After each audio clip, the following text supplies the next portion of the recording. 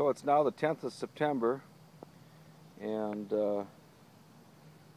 going to give you a look at my garden on the edge of Rasmussen Woods, Mankato, Minnesota, where they've discovered years ago that they have a terrible deer problem. If you take a look here, we have flowers, we have strawberries, we have tomatoes growing here, little fleece flower, some more petunias, quite a variety of vegetation that's been untouched by deer. The defense on the deer, even over here at the apple tree, if you want to look at the top of the apple tree,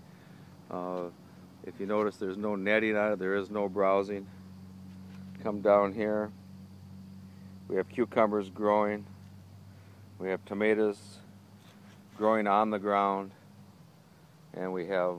flowers and natural foliage. We've been using a product with rosemary oil in it that's seemed to work out very, very well, and however, we still are having a deer hunt because people continue to think that we have a deer problem up here, and there are some preventative measures that you can take to not have that be a problem.